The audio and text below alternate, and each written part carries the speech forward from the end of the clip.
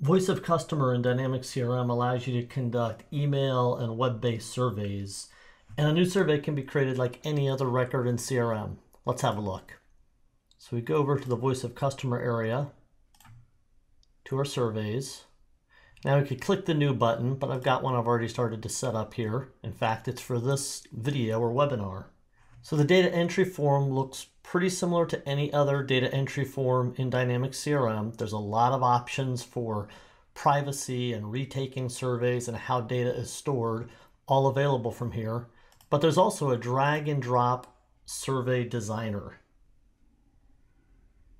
So this allows you to have multiple pages with questions dependent on previous questions. Data can be mapped to different fields in CRM. You can see I can easily drag and drop different questions to different places on the survey. So let's go to another page here and add a few questions for this page.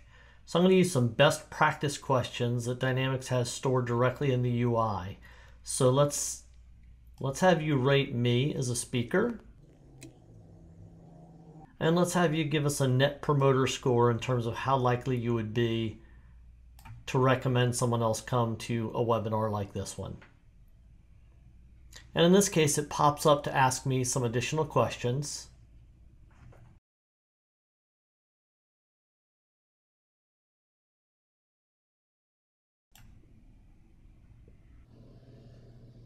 I could do a lot more work with this survey. Every question allows me to open it to have more control over how the question works.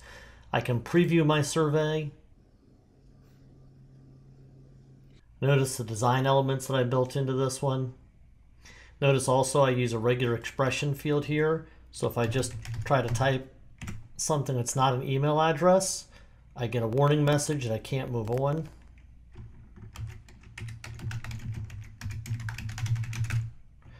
I have interactive help that I can bring in for questions, and so forth. When I'm done with my survey, I can publish it.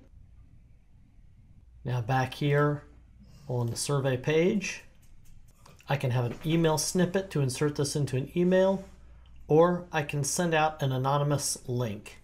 Thanks for watching. That's the overview of Voice of Customer surveys in Microsoft CRM.